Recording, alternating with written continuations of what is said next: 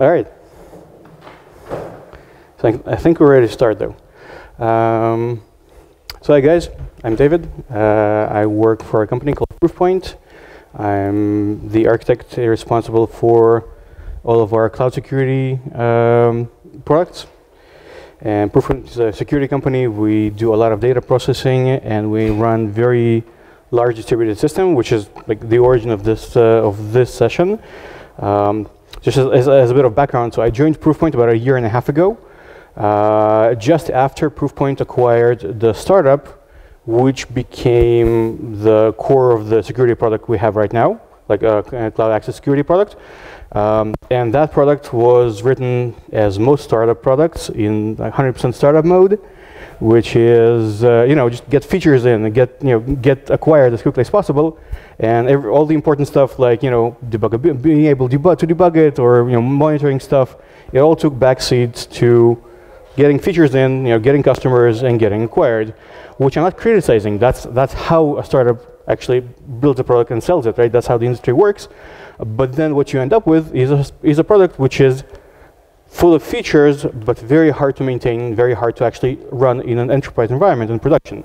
And so when I joined Proofpoint, that was pretty much my primary focus, which is taking this startup product, which had 10 customers at the time, and then growing it into an actual enterprise company-grade product with 1,000 customers. We now have about 1,000 customers 1.5 years later.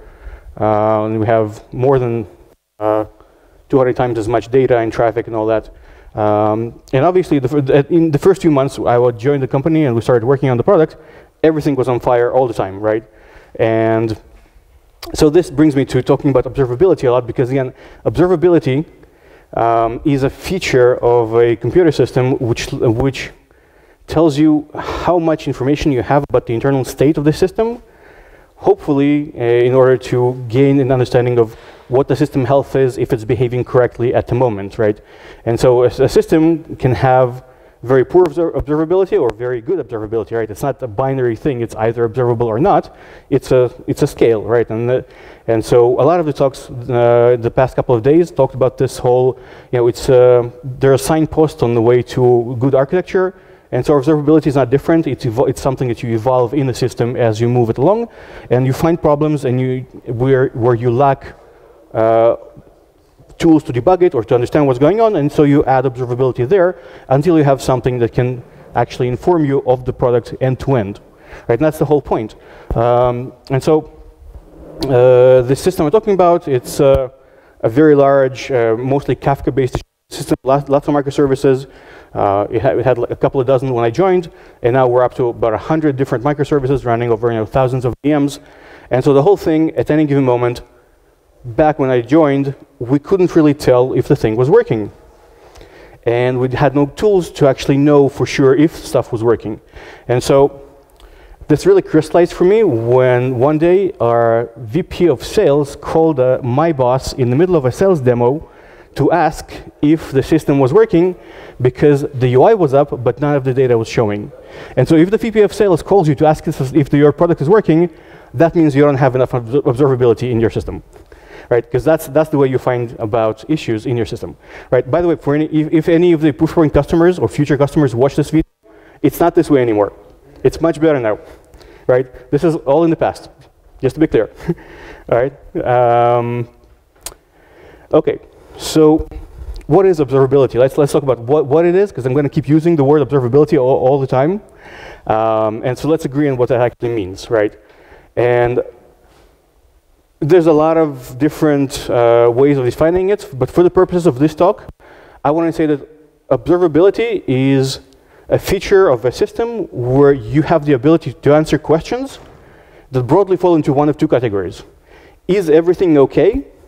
And if things aren't okay, what exactly isn't okay and why it's not okay, right? And if you can answer those two questions about your system with confidence at any given moment and in any kind of depth level of the system, then you have good observability in the system. And if I can ask you right now, are you certain that the system is working exactly as you expect? And you say, well, I mean, if the customers call and say something's wrong, I guess we'll know. Then you probably lack some observability in your system. And so that's my very broad definition, right? And so observability isn't a product. It's not a technology you can do. It's a property of your system which helps you make decisions based on if it's healthy or not healthy, or if it's functioning correctly. And hopefully it lets you lower the amount of time it takes you to find the problem and find what's causing it and hopefully fix it, right? And so,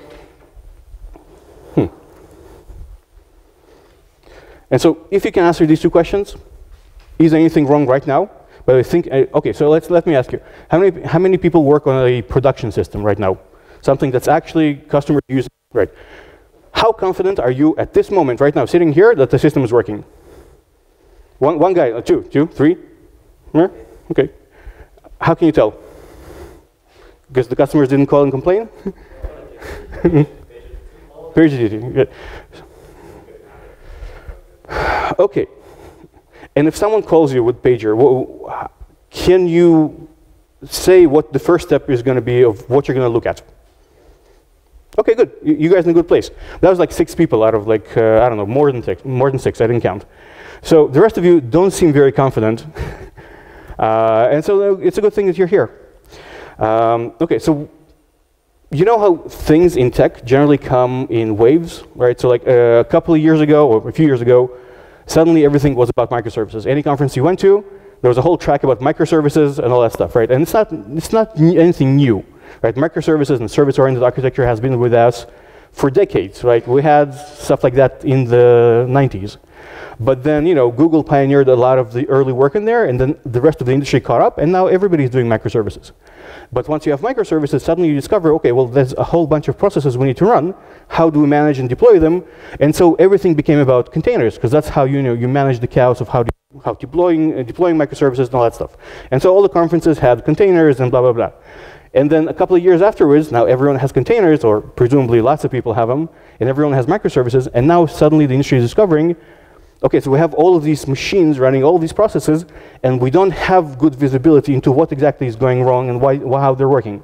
And so the last few years, there's been a lot more attention given to observability, and there's new companies, new startups showing up, providing services that actually help you build observability into your system, and there's more buzz around this. And so any technical blogs you read about observability or podcasts you listen to, you'll generally run into something that looks like this, right? You'll find some kind of graph which looks like a Venn diagram of 3 things, like logs, metrics, and traces.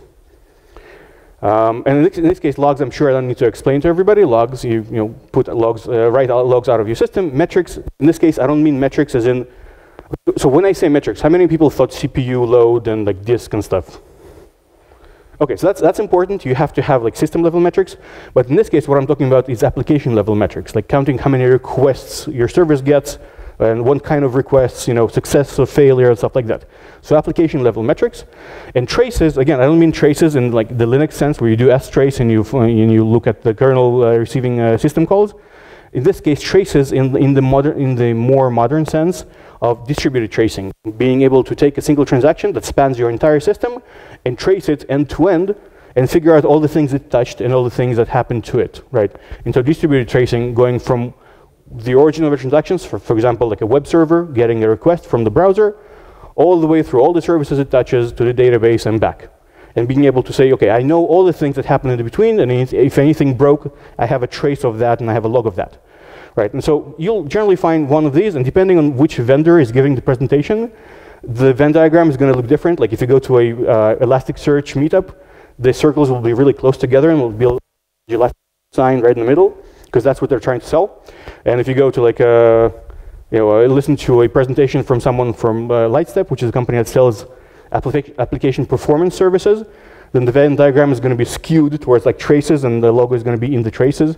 And so a lot of this conversation tends to be very product focused, right? Because the people who are driving it are the vendors who are trying to sell you products to help you with various aspects of observability, which I don't necessarily agree with. I don't like it. That's why this slide is like so-called 3 pillars.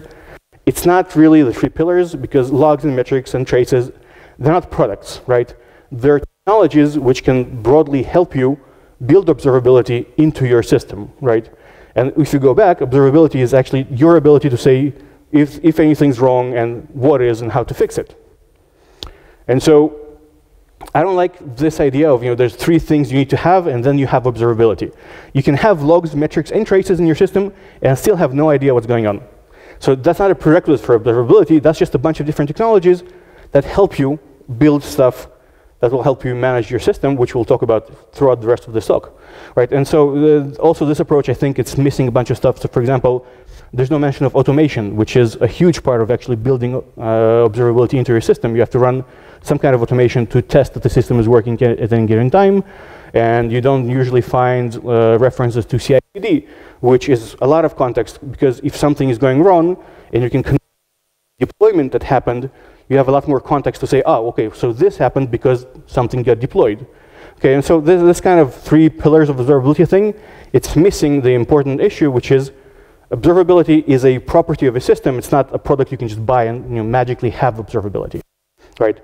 And another thing which bugs me oftentimes when you talk about, oh, you should use New Relic for metrics, or do you have Elasticsearch for logs, stuff like that. It tends to bring the conversation down to very low-level implementation details. And I think before you can start talking about specific technologies or vendors you can use to help yourself, you should talk about why you want observability in the first place. And really, the primary reason we actually want the system to be observable is because we want to give the customers a better experience. We want to have a better user experience, right? You want your system to be working not because you like it, it's because you have customers and they paid a lot of money for your system and they expect it to be working, right? And you want the system to be fast and have low latency, because that's how you provide a good user experience to your customers, right? Because that eventually all those customers pay us money, and that's why we stay employed, and that's why we get to come to Malaga. So essentially, observability directly leads to vacations to Malaga, and that's why you want it. But no, besides that, yeah, so my point is observability is a feature of a product. It's a business feature of a product, just as important as having a good UI, right, or a good UX, or having whatever business feature your product does. Having observability is equally important, and that's why this conversation needs to be. And are there any product owners here? Anyone a product owner? That's a shame, because this conversation should really be happening between technical people, engineers, and product owners, because that's the way you sort of sell why you need to invest time and effort into building observability into your system, is because it's a feature of your product, right? If you don't have it, you can't serve your customers as well as if you do. Right. So for example, you don't have to have all of these things to have observability, right? So the product I mainly work on, which is the Proofpoint CASB, Cloud Access Security Broker, we don't have like a separate technology for traces. We build a distributed tracing infrastructure on top of our logging infrastructure. Does it mean that our system doesn't have observability? No, it has a very good way of telling all the things, and I'll tell you some stories later. But it's not because we need all 3 of these, it's because we built the things we want as a feature using a few tools, right, at our disposal. And there are trade-offs, right? For example, we use our logging infrastructure to also do distributed tracing. And it has advantages because we have very good data and it's already working because we had logging to begin with. It has disadvantages because it's much more expensive, right? We're building it on top of a system which is less tracing, and so we pay more resources and overhead and money to support this. And so maybe eventually it'll be worth our while to refactor this whole thing and use like a separate standalone product just for tracing. And maybe not. We'll look into it once it actually starts hurting enough to rethink how we do it. But the important thing is, if you ask me now if my system is working, I can tell you for sure. Well, actually, right now I have no idea, because if I open my laptop and I go check the monitoring, I can tell you for sure if it's working, if not, what exactly isn't working, and who is the person who's responsible for fixing the specific thing that's not working. Right. And so, before we start talking about how to build observability, we need to actually define how do you know something isn't working? What is wrong, right? And this brings us to a topic, which, by the way, I stole more or less straight out of the Google SRE, Service Reliability Handbook, which is a couple of books that Google published, which I think everybody should read. It doesn't matter if you're an architect or a developer. It has a bunch of information about how Google think about service reliability, which is applicable to everybody. And I really like it as a concept, and so I think it's a free book. If you Google SRE book, you'll find it, and it's free. Just download it, read it. has a bunch of really interesting insights about how they think of service reliability and customer experience. And so one of the things that they define, and is generally pretty accepted across the industry, is something called service level indicators. Right? I'm sure everyone knows the term SLA, service level agreement, is something you have with customer. Our SLA could be, for example, your system responds within X milliseconds, or your system has an uptime of 9.999 something percent. 99 something, 9 would be very bad. Okay, so service level indicators are a type of monitoring or type of signal which tells you whether a particular service is healthy. In order to do that, you have to define some kind of service level objective, which means, let's say my objective is our website loads within 1 second. That's our service level objective. And now I can measure it, and I say, does our service conform to that objective? So I can have a service level indicator which says, are we above or below the objective? And so if we're above the objective, I can alert something, I can go and look something, right? It's a strong signal. And so that's what we want. Before we start diagnosing the problem, in order to know that there is a problem, we need to have a strong signal which tells us this is something that's outside of our expected range. And it could be something like latency, or if your system is, for example, in our case, our system is very asynchronous. So we don't care so much about individual latency, but we care about throughput, how many requests are getting served per second. And so we can define certain levels of expectation of how things operate. And then if things operate outside of those levels, we can say that the service level indicator is out of the expected range, right? And so they need to be very simple and very easy to define, which is not easy to do at all, right? It needs to be very easy to read. So for example, this is one of the dashboards that hangs at our development center where I work. And our floor is divided more or less equally between the area where the product owners and customer success and research and the R&D head sit, and on the other side of the floor is a bunch of engineers. And so this thing hangs on the wall near all the products people and the customer success, and this is their service level indicator board. And if you look at it, this relates to our products. Every column is a major feature of our system. So for example, being able to process a certain type of event or respond to a certain type of incident. And the rows, which I marked out, but they're a rotating list of customers. And each one of those represents a customer which has a specific use case, maybe using one technology or a size. And so the list keeps rotating, and the whole board needs to represent enough use cases to cover our entire system, right? And so I'm using it. I caught it on a day when we were having a bit of trouble. That's why a lot of it is red. And so how many people have been to the lightning talk and heard Randy Schaub talk about scaling systems? There's like one person. Okay.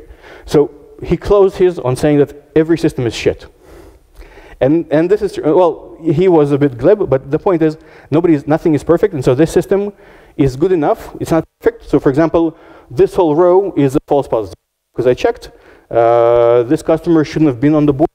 And so the whole thing is red, and we should have just removed it. It's not an actual problem. And one of the other rows, it's just miscalibrated. So it says we have 179 events out of 200, which is close enough to 200. And so this was early morning. And so it was just under the threshold, but that wasn't the problem. And so it just means that for this service level indicator, we just didn't calibrate it correctly. We need to recalibrate and bring down the threshold so it stops looking like a problem, because it's not a problem. And one of these is an actual problem. There was one where there were too few events, and we actually found the problem and fixed it. Okay, and so something like service level indicators, it needs to be very clear. So red and white, red and green, it's not because we think our product people are stupid and they can only get like 2 colors. It's because we need a strong signal to go and figure out if something is wrong right now. Right? It doesn't need to be very complicated. It needs to project a very clear message. And yes, it means you need to iterate over it. You need to actually continuously go and recalibrate your service level indicator until you get somewhere where you're happy with it. And so you need to adjust it only infrequently. Right? And so on the other side of the floor, where all the engineers sit, we have a different dashboard, which I can't show you, unfortunately, because it reveals too many internal details of our system. And so instead, I'm going to show you a different one. How many people know of Reddit? Everybody knows Reddit. So this is the Reddit status page at statuspage.io. Internally, we also use status page. Our internal status board looks very much like this on the engineering side. And this shows pretty much the same concepts, right? It's very clearly customer focused, right? It shows the stuff that the customers actually care about. Is the website up? Is the mobile application up? How many errors are, is the vote processing going correctly? All the stuff that tells you, is anything broadly wrong or not wrong? It doesn't give you metrics, it doesn't give you graphs, well, a couple of them, but they're not like in-depth graphs. It tells you specific things that are very customer business oriented. We want from service level indicator because usually that's our starting point for investigating problems. And once we get beyond that, we can go and can dig deeper into various things we have to actually discover what the problem is, right? And that brings us to metrics, because that's the next thing you would expect to actually have, right? So when I say metrics, again, I said it's application level metrics, not necessarily CPU and disk and stuff, which you should have. You should definitely have CPU and disk indicators, or at least somewhere in ops there's someone who cares about this stuff. But for developers, primarily, we want to know about application level stuff. And so metrics have the advantage of being very cheap. Compared to all the other technologies you can use to get visibility, metrics is by far the cheapest one. And the reason they're cheap is because we can aggregate a lot of information into a very small amount of data points, right? For example, let's say our microservice accepts requests, and we want to count how many requests we get. And so we have 1,000 requests per second. And usually when you send this to a metrics aggregator, it takes the 1,000 requests, converts it into a single integer, 1,000, and the second, and sends that. And so we take a lot of data, we aggregate it into a very small data item, and we can store a lot of those, right? And you can aggregate it by second or by minute if you want to store even more data in smaller size and so on. And so you can have a lot of metrics, right? It's perfectly fine. In our system, we have over 100,000 unique individual metrics, where unique means, per server, per customer, per user, and so on. And so I have a lot of unique metrics, and we can track all of them because it's very cheap for each one of those. The downside of metrics, of course, is because we aggregate them, right? And so because we compress all this data, instead of having 1,000 individual unique metrics for that 1 second, we just have one big one, right? One that does 1,000. And because we lose all this context data, we can miss important things which hide inside the granularity. So for example, if we have a service serving 1,000 requests per second, maybe they're all equal, so every request takes a couple of milliseconds, and they're spread out throughout the second evenly. But maybe in some cases, if you were to graph the individual requests, you would notice that there would be 900 milliseconds of nothing, and then 100 milliseconds of all the requests. And then you dig deeper and discover that, oh, this service does a lot of garbage collection. And when garbage collection kicks in, instead of returning every request in 5 milliseconds, what it does is just does nothing for a second, and then suddenly all the requests come back. And so you have a massive latency spike, but you don't notice it because you compressed the metric range into 1 second. And you do it for good reasons, because otherwise you wouldn't be able to store them, but you lose a lot of important context, right? And so this is why it's important to have multiple views on the same data, so you can actually find this context. For example, if this was indeed a problem with garbage collection, maybe we'll collect other metrics whenever garbage collection happens, and we can look at those and figure out, oh yeah, so there's garbage collection going on, let's look at the latency. Or maybe you collect latency metrics, right? So now no single metric can probably give you the full picture. And so that's the downside, where you actually lose data fidelity, but the upside is you can have a lot of them, and very cheaply. This is an example of our metrics. I took up like a random dashboard from one of our metric servers. And so if you look at this, it's very clearly not service health indicators, right? If I wanted to look at this and you ask me, okay, is our service okay? I have no idea. I'd have to read into this and like look at all the graphs and try to figure out, is this okay? Like that thing looks spiky, is that normal? I don't know. By the way, this, as it happens, is not okay.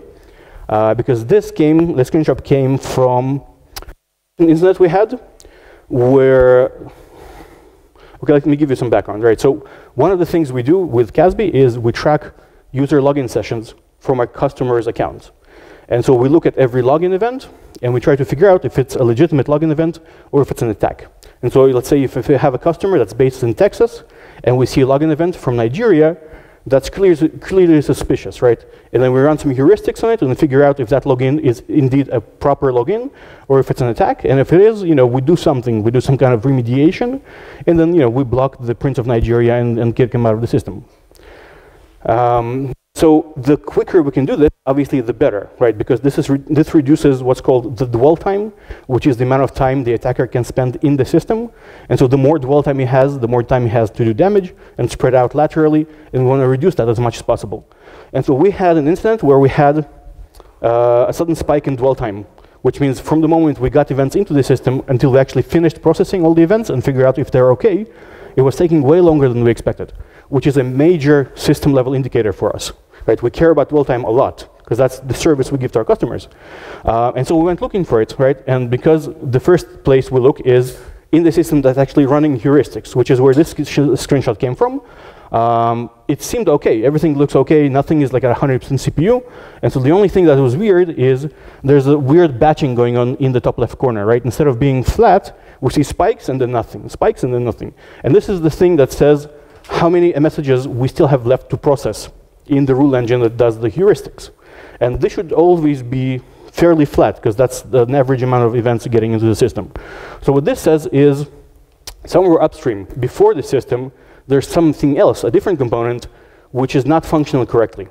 And so we went digging into our metrics, and we found the metrics of the thing that was doing user enrichment on the events before the system. And so the way you do user enrichment, you take an event, you go to a database, you get the user details, and you attach them to the event. And then you send the events to the rule engine that does all the heuristics. And so enrichment was taking too long.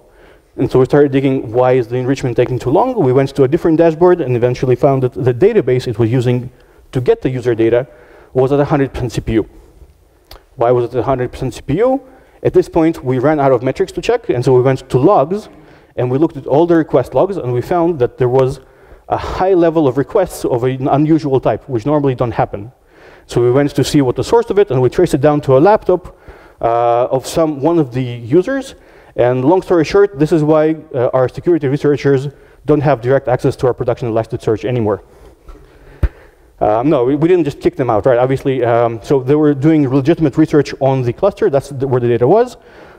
So we politely asked them to stop, because it was killing the production server. And then we came up with a different system which copied the data somewhere else, and they could query that as much as they want. But the point is, this whole thing took about half an hour.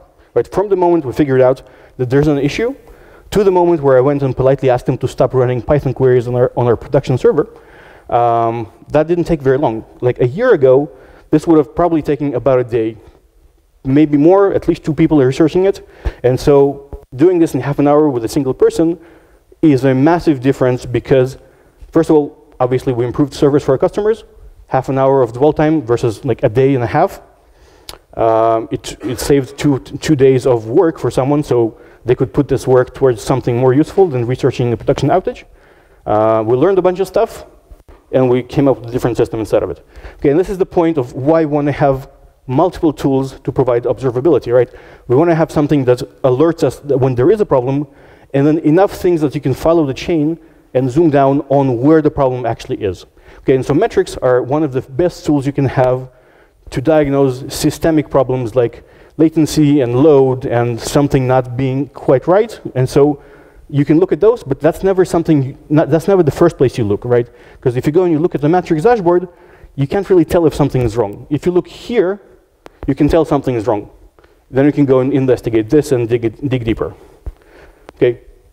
So from this brings us to logs, right? So, well, okay, let me, before we go into logs, which I'm sure everyone understands what logging is, how many people have centralized logging in their system?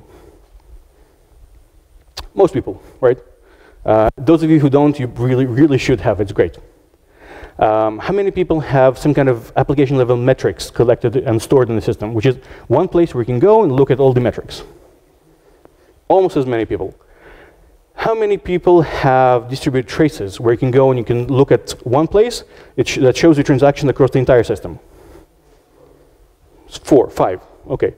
So that's about what I expected, because that's how familiar the technologies are. So everyone has logging, right? Logging has been around forever. You know, when the first Neolithic developer sat down in front of a green and black terminal and banged rocks on the mechanical keyboard, and they produced the first ever program which said "Hello World," and then they compiled and ran it, and it didn't work exactly. And the next 2 lines in the history of programming were a print statement before and a print statement after to test why the one in the middle didn't work. And that's how logging was invented. So logging has been around for a long time, and logging works really well. Everyone understands it. The thing is, most people just look at logs and say, well, okay, I can figure out what stuff happened in the past. And this is indeed the primary use case for logs, which is looking at the state of your system sometime in the past. And hopefully you have good enough logs that you can actually figure out what the state was. So for example, let me give you an example of what's a good log and what's a bad log. So a bad log is user enrichment failed, period. That's a very bad log line, right? Or request succeeded. Which request? We have millions of requests, right? So, and it's very easy to take something like this and turn it into a good log line, right? Instead of using enrichment failed, you say enrichment for user ID blah, customer blah, failed because of blah, right? It's very easy to turn a bad log into a good log. And so that's like the first thing you actually want to do. And when I joined Proofpoint, that was one of our main issues. We had a bunch of logs which were leftovers from people just doing local traces on their machines, and they found their way in production. And so our production logs were full of requests succeeded. Great, okay, why do I need this in my production logs? And so like that's one of the first things we did. We refactored all the logs. We moved them out into something that was templated and had a very strict signature, and it had a lot of context so you can know what the log is actually talking about. And that helped a lot, right? And we cleaned out a lot of the logs. The other problem was massive overlogging, right? So unlike metrics, which are very cheap, logging is the opposite, right? Logging is probably the most expensive way to gain observability that you can have. Because logs have a lot of information. You usually have a lot of logs, because if you consider, we have, let's say, 100 microservices right now, 1 billion requests per day. Every service produces, let's say, 5 messages in the logs. You multiply by that, and every day we produce more data just from logs than the actual data in our databases, right? And it's a massive amount of data to index and store and manage and so on. So it's very expensive. On the upside, though, it has very high fidelity. You can put a lot of information into logs. It's very granular. You can track every request with logs. You can figure out exactly what the server is doing, and you can put in the stack traces and anything you want into logs. So it's a very good way to get visibility. It's just very expensive. And so you have to find some kind of trade-off between metrics and logs, and we'll talk about traces in just a bit. And usually the trade-off is, okay, you want to put all the stuff in the logs. We don't want to pay too much money for the logs, and so we're going to reduce the retention period. We're not going to store, let's say, a month worth of logs. We'll store just a week worth of logs, and that's going to cost us less because it's a much smaller data set, and we can rotate them. But then again, you're losing fidelity. You can go and say, well, this server behaved this way a month ago, and now it's doing something different. You don't have logs from a month ago. It's too expensive. Okay, and so this is something to consider, and how you actually treat logs, and the actual technologies of how you store and centralize logs. So how many people are running some kind of Elastic Stack, Elk, something? It's like 2, or Splunk? Oh, right. Anything else? Is there someone like, so when I asked earlier who was doing centralized logging, like half the room? Sorry? Okay, cool. So yeah, so there's a lot of tools you can use, and I honestly don't care if it's doing the job and if it takes the text in and indexes it, good, it's fine. That's not the point, right? Having logs and having them centralized and accessible is important. But there's other things you can do with logs, right? So for example, one of the first things we did, because our system is so spread out and distributed, was once we figured out logging for a single service, we started thinking of, okay, so we have a request coming in from one side, we expect it to come out the other side of the system, and sometimes it doesn't. How do we know where it stops and where it drops, right? Or what happened to it on the way? And so the first thing we did was use the existing logging infrastructure to assign every request some kind of ID at the start, some kind of trace ID, and then persist it and send it over to every service. And so every service would add that ID to the log, right? And so suddenly we gained a way to connect all the different trace logs of a single request from all the services, and now we can go into our, well, we use Elk. I could go into Elasticsearch and I say, okay, give me all the logs related to this transaction ID. And I get a bunch of logs, like there'll be thousands of log lines, but then at least I have a way to investigate a problem, right? It's not a very good way, right? It's still very hard and manual to go through 1,000 lines of log, but it's much better than having nothing at all. Right, and so this brings us much closer to what we're going to talk about for the rest of the talk, which is distributed tracing. Right, and so once you actually have this some kind of ID which connects all of your different services throughout the system to one transaction, and you manage to propagate it from service to service, you're one step closer to having distributed tracing, right? And so that's where we are right now. We don't have like a separate stack of technologies to do just distributed tracing. We use logs for that, and we built a lot of tooling around it, so it makes it much easier. So for example, if I know that we're losing data somewhere or something is not processing, I can go and pick a trace and go into one of our dashboards and pull up everything to do with that particular request. And because when we started doing this, in order to persist the trace ID from one service to another, we just put it on the data object itself. It's also stored on every data object. So we have an automation system which runs in the background and continuously tests flows end-to-end through the system. It runs different scenarios and figures out which things work and don't work. And that system automatically takes the trace ID, finds all the logs from Elasticsearch, and finds all the data items from the databases, compares them, and that's how our automation knows that the test passed or failed, right? And so you don't have to use the logs just as logs, right? They can be used as a basis for a lot of very useful and automatic testing once you have something that connects all the different services to one event, right? And so this is a good start, but obviously it's not good enough because sometimes when you have an event coming into a system, it can split into multiple events. For example, let's say we have a web request to an API, and so this request produces two separate calls, one that stores one type of object to the database, and a different call that stores a different type of object to a different database, right? And so you have a fork in the request chain, and so now how do you treat those? Is this still the same request? Do you need to start two new transactions, two new traces? So it's not very clear, and it's kind of hard to do based on logging, but again, it's better than nothing. And so from here, the next obvious step is to go to actual distributed tracing. And distributed tracing is a set of technologies that deals exactly with that, right? It lets you define what's a transaction. In this case, a transaction is something that is a single logical operation end-to-end that spans across your system and relates to one particular event, one initiating event, right? So for example, if you're in microservices and it's synchronous, let's say a user clicking a button and doing a single REST request to your server, with the entire chain of services that get called, all the database queries, all the things that happen afterwards, that's part of the same transaction.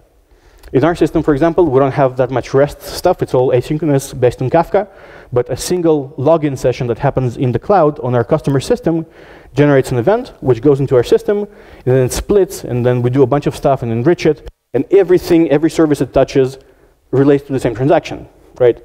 And so in order to actually make sure that we can connect all of those things together, the one thing we need to solve is how do we persist the context of the transaction from service to service, right? How do we move this transaction ID that we assigned to the transaction between all the services, right? And so we do it in a slightly primitive way, which is just put it on the data objects themselves.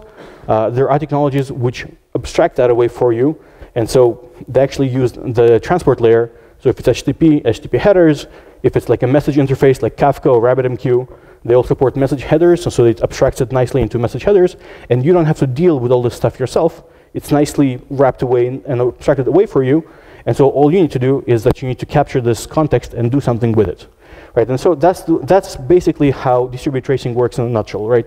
Let's say we have a very simple scenario. We have three services, A, B, and C. We'll imagine that service A is some kind of front-end web server, right? And it gets a web request. It sends a web request to a service B, which is a backend server. And then the backend server does something like send a Kafka message or a Rabbit message to a third service, service C, right?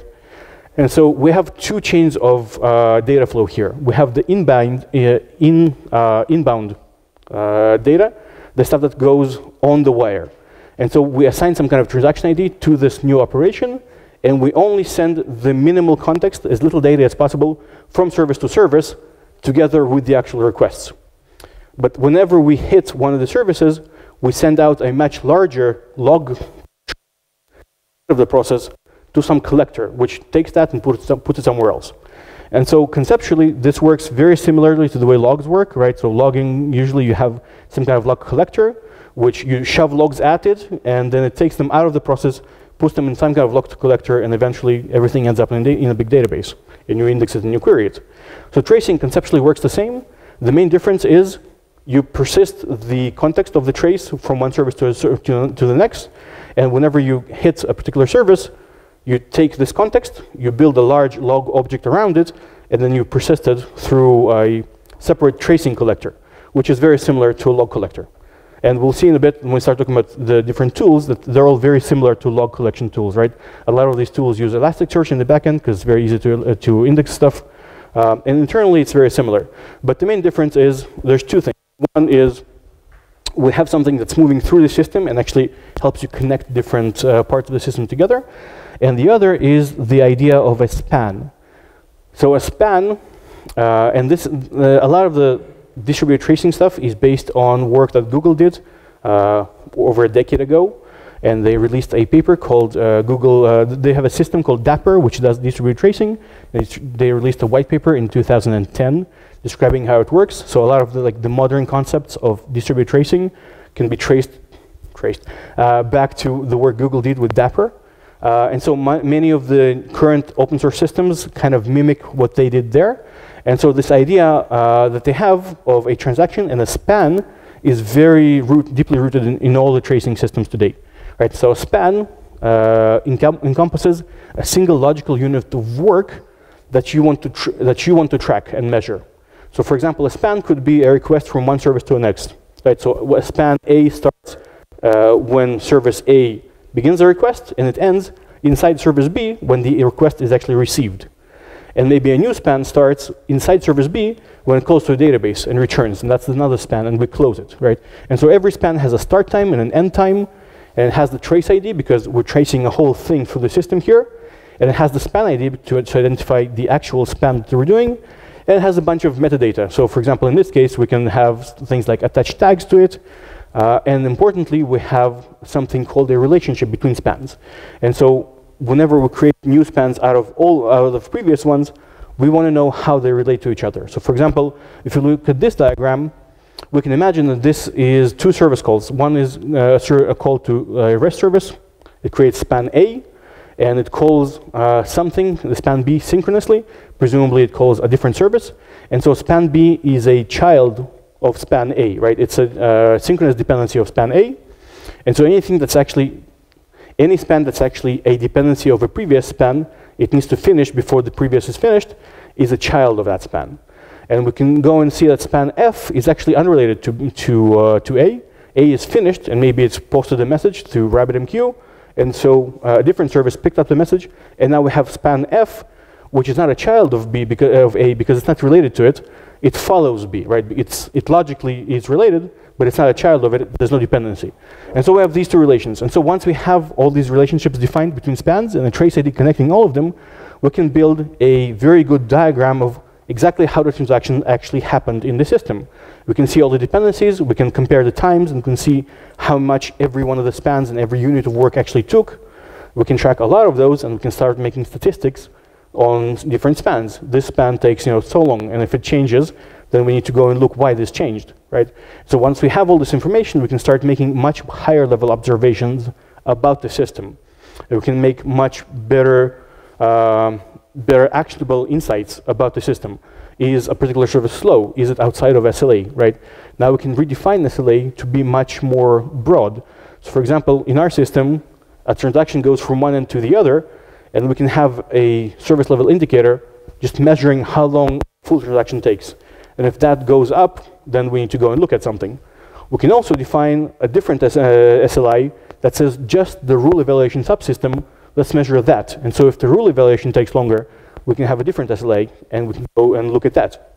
Right? And so we can base this on much better understanding of how the whole transaction works.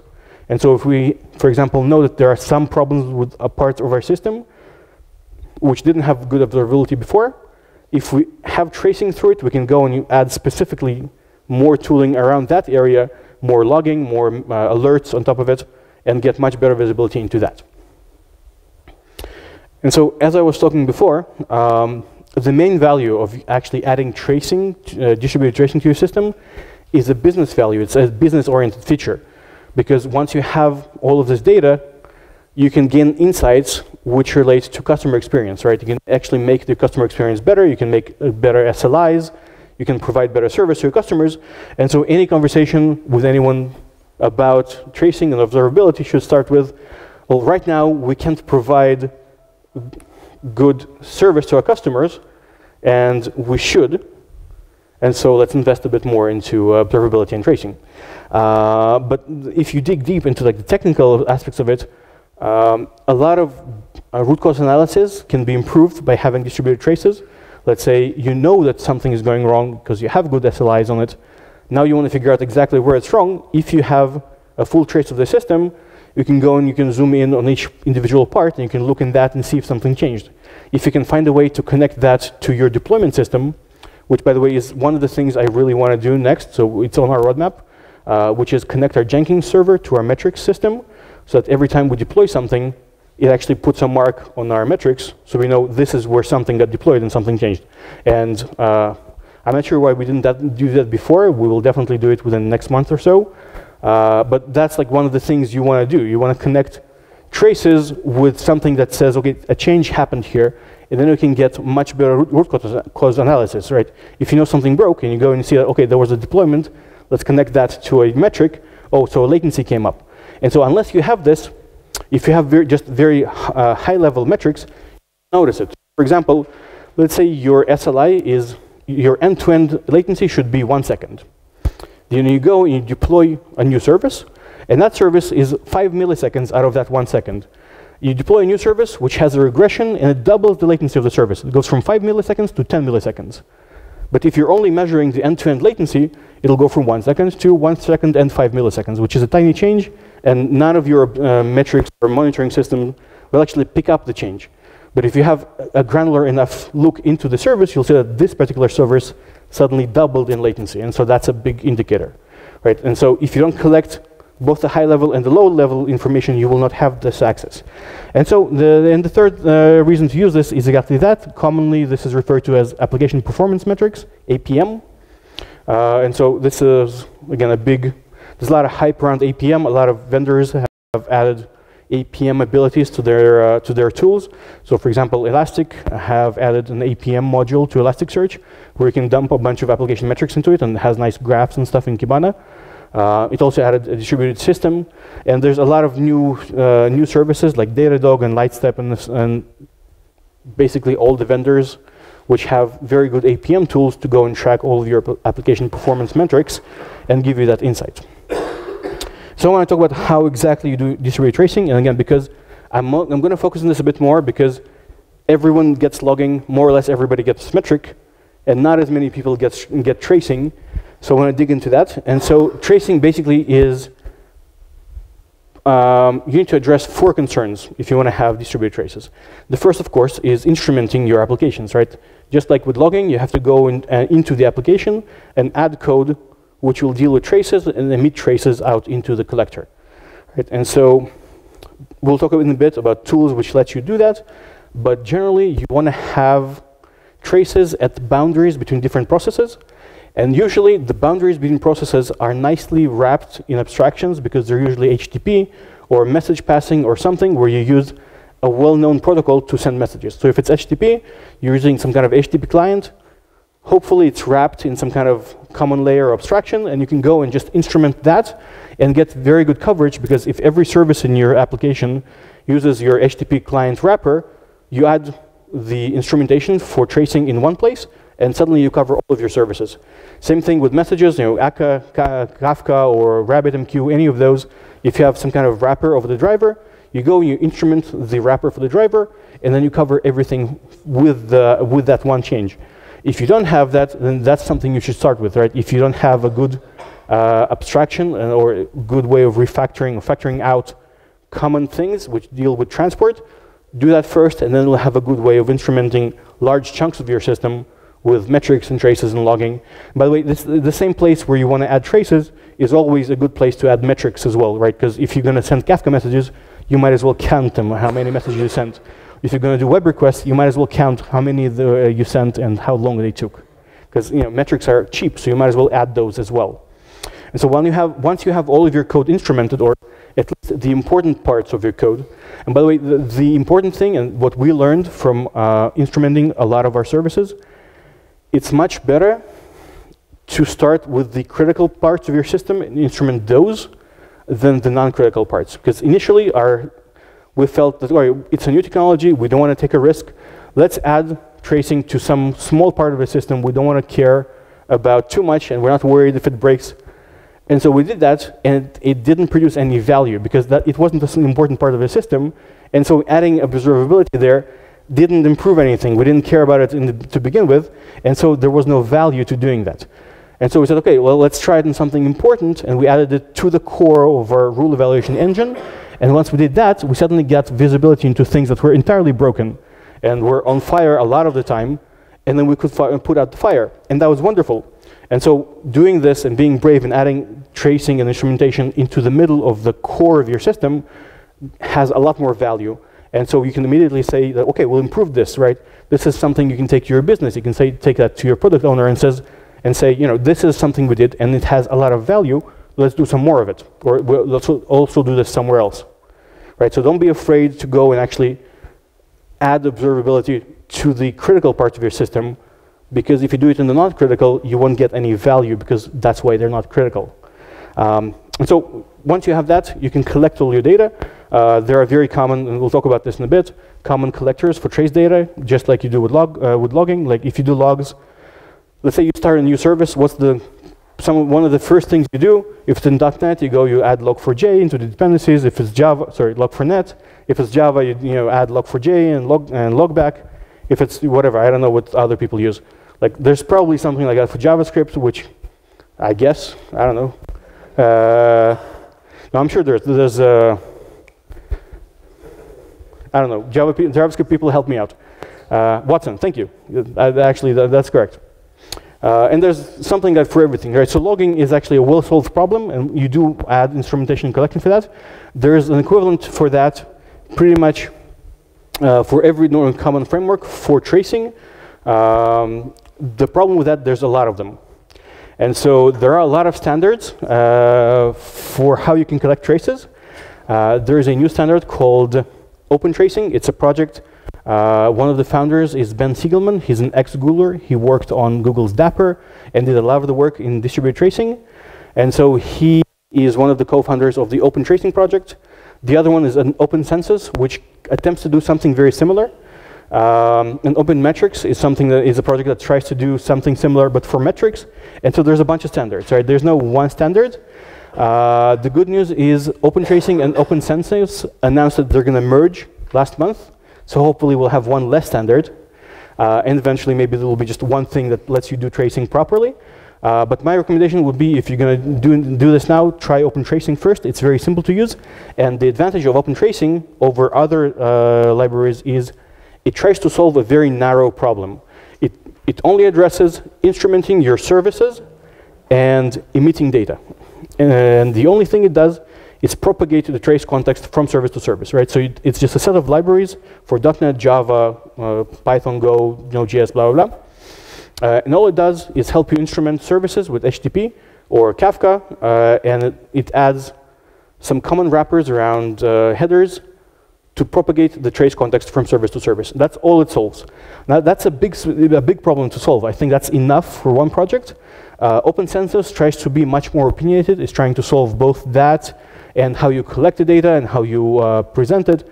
And so it does too much stuff, and so it doesn't really go in depth into any of them, and it's not as convenient. So Open Tracing would be my go-to.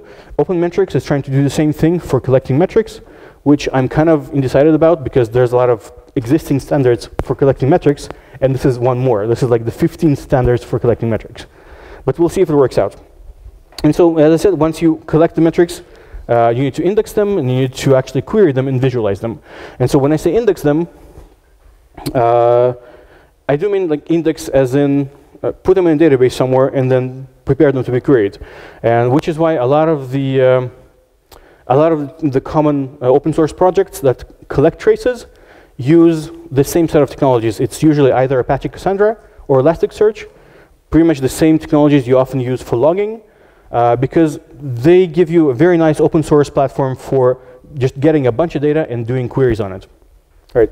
The main problem to remember, if you remember, we'll talk about metrics. Metrics are cheap, which yields data fidelity. logs are very expensive, but you have very high data fidelity and high context. The problem with traces is there's just so many of them.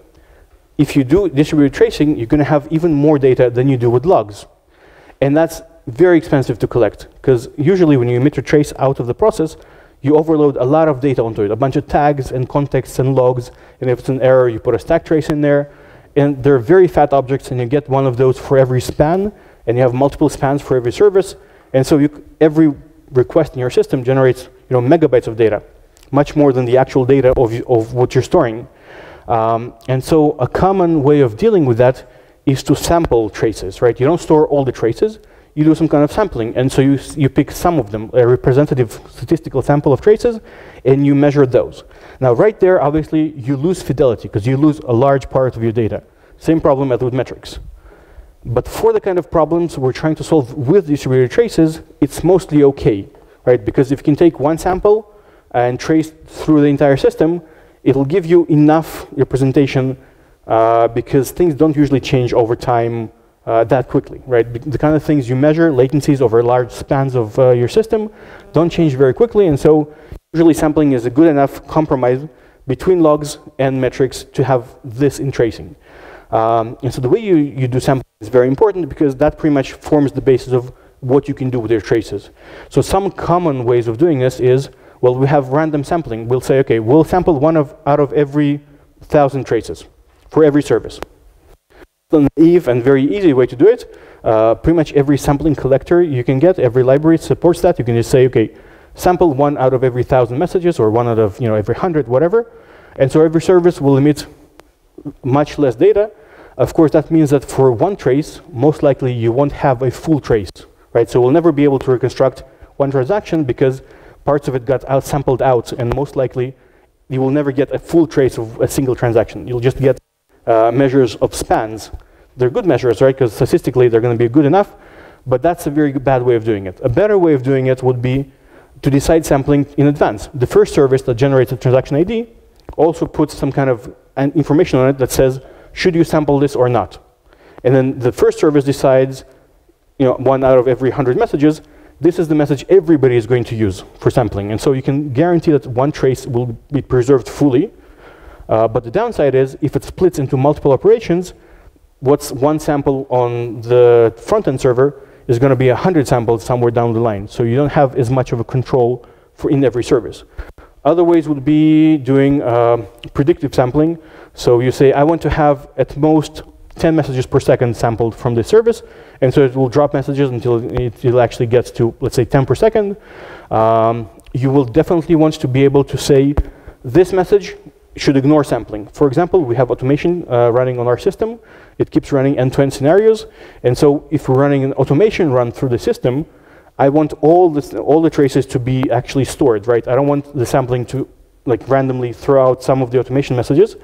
So if I'm starting an automation probe, I'll mark it as don't sample this, right? This is exempt from actually being sampled out. And so I'll get the full trace and store that somewhere else, because our automation framework uses that to determine if the test actually succeeded. And so there's a lot of complication and a lot of depth you can go into sampling, and that becomes a whole big separate topic. But generally speaking, you want to have traces fall somewhere between the amount of data you get with logs and metrics. And so once you have all this data, finally we get to the useful part of it. What do you do with this, right? So collect all of these distributed samples. It's awesome. It's wonderful. You can feel good about yourselves. What good is it, right? And so there are some common visualizations you can do on it. Pretty much all the tools, I'll show you some of the tools in a bit. Pretty much all of them have some version of these two. That doesn't mean that's all you can do with them. You don't have to visualize traces. For example, the best use case we have right now doesn't actually visualize traces. The automation actually samples traces automatically and just fails the run or doesn't, right? And so there's no visualization there at all. But a lot of the common use cases is to have like a waterfall graph. You take all the spans and you present them on a graph. How many people have seen the network diagram in Chrome or Firefox? We have like a request with different samples, very much like this, and you can take a trace and graph it, and you can take a bunch of traces and do some averages. Some tools let you compare traces. You can say, take 1 hour of traces today, compare it to 1 hour of traces yesterday, and tell me which services changed. And so it's very nice. And so that's very common. The other common would be doing data flow diagrams. Because I have the full context of which service talks to which service, I can build a full diagram of my entire system. And I can mark stuff on this, and I can know which services call to which services. It's not as useful because usually you're not surprised because you built the services, so it's not a surprise when they talk to each other. But it's nice, and it's cool. It's cool for demos. Time series diagrams are very useful, like metrics. You can base a lot of metrics and latency graphs based on traces. And then you can use your imagination. There's a bunch of stuff you can do with it, from just querying to showing metrics to graphs to whatever. So real quick, I want to show you just a couple of tools so you can get a feel of what kind of visualizations you can get from it, and then we'll be done. So I split those up into two categories. One is tools that you actually host yourself. So most of them are open source. Those that are marked with $, mark are commercial tools, but they're good commercial tools. All the rest of them are open source, which is, again, the same warnings about open source apply to every product, right? If it's a company like LinkedIn or Uber, for example, Jaeger is a project that Uber open sourced. And if you want to do exactly what Uber do, great, it fits for you. If you want something different, Uber are in charge of building most of the open source products, and if it's not exactly what you want, you can submit a pull request. Good luck. By the way, telling someone, submit a pull request is like when my son wants to go for ice cream, and I say, okay, well, learn to drive and drive me to the ice cream place. He's 7, it doesn't really help. But it's technically correct. Submit a pull request. So Zipkin and a few of those, they're more or less good tools. They all basically get traces, put them in Elasticsearch or Cassandra, and give visualizations. On the other side are managed services, like Datadog and Lightstep and a bunch of others. All the cloud platforms have built-in tooling for that. And of course, they're expensive, but there's a good reason for that. They give you not just like the baseline, collecting traces and graphing them, they usually give you higher level insights, right? So platforms like Datadog and Lightstep run a lot of heuristics. They'll sell machine learning. It's not really machine learning, it's just statistics. But they have a lot of work around doing anomaly detection and logging and monitoring and stuff that you would have to build yourself. So if you're in a place where you can afford to use those services, I highly recommend that, right? We looked at Datadog. We probably will eventually move to Datadog because we like it a lot. It's really cool once we actually get the budget and all this stuff together. And so if you're in a company which can afford to go and buy one of these services, that would be probably like your first choice. The second choice would be to get one of the open source projects. And the absolute last choice would be to build something entirely yourself. This is a case of do as I say, not as I do, because we actually built a lot of the stuff ourselves and we regret it. And so let's look at a couple of just representative samples. So this is a screen the new Elastic APM in Elasticsearch version 7, I think, which can collect traces and present them. So as I said, the waterfall graph, you can look at one trace, you can look at a bunch of traces and get the latencies and like a nice representation of how this thing moves through your system. And if it's if it's a concurrent trace, you'd have multiple concurrent spans going together. This is from the Jaeger UI. I picked this slide because this represents what I was talking about earlier of comparing two different traces. So you can see it's comparing one trace to another, and it says that this trace now changed something, and so there's more latency going on in particular service, which I really like. I think it's a really cool feature because it can actually help you surface problems. And usually you have a lot of services.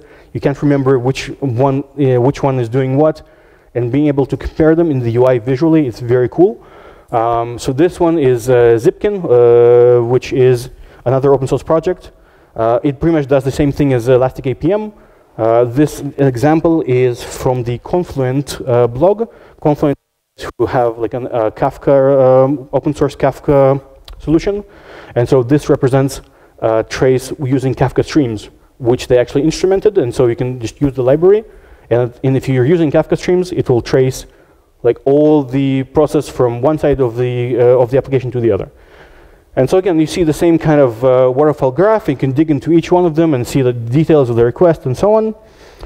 This one comes from Apache Skywalking, which is very popular in China. Pretty sure a lot of the QQ, Baidu, and all the services use them. It also has all the like waterfall graphs and stuff. But they also have a built-in service graph, which shows all the service dependencies, which is pretty cool. I don't know how useful this is, but it just looks cool. And last one, this is the AWS X-Ray.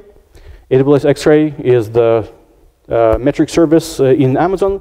Azure have the same thing with App Insights. Google Cloud has the same thing, which I forget the name, but it looks basically the same.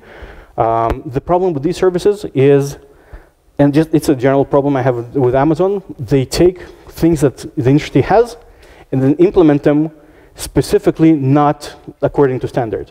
So the SDK for the Amazon X-Ray does not support open tracing. Every other SDK supports open tracing bindings. The Amazon doesn't. But the actual tool is really cool and I would love to use it. It just annoys me that I can't instrument my application once with open tracing, which is vendor neutral and can support any vendor, and then send the traces to Amazon X-Ray because it doesn't support it. And I can send it anywhere else. Right? Once I instrument my application with open tracing, I can send traces to Zipkin, and I can swap it to Jaeger, I can swap it to Elastic, and I wouldn't change anything in the application. But the one thing I can do, I can't send it to AWS X-Ray. Even though they have really cool visualizations, and the service itself is, okay, it's very expensive. I did the math of how much would it cost to move our entire system to X-Ray if we didn't do any sampling. Without any sampling, it's going to cost about $1 million per month for the amount of traces we need to generate. Of course, if we do sampling of, let's say, 1 out of every 1,000 requests, it goes from 1 million to 1,000, which is much more reasonable for a service where you have billions of requests. If we do more sampling, let's say 1 out of every 10,000, it's $100 a month. I can pay $100 a month, it's no problem. Right, and so that's why sampling is important.